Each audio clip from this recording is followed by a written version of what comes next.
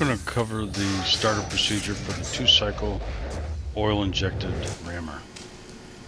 Set the throttle to the idle position. This will automatically turn on the flow of fuel. We want to go ahead and close the choke, and then we want to pump the purge bulb 6 to 10 times, or until you see fuel in the bulb. The engine will not become flooded by pumping the purge bulb more than 10 times.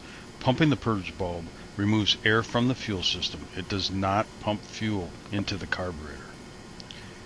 After this, we want to pull the rope starter and repeat it until the engine starts. Typically less than 5 clicks.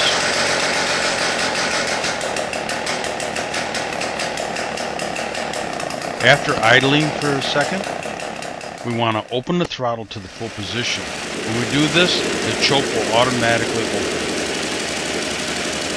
The engine is equipped with a low oil level shutdown switch. If the engine stops running after 15 to 30 seconds, check the oil level.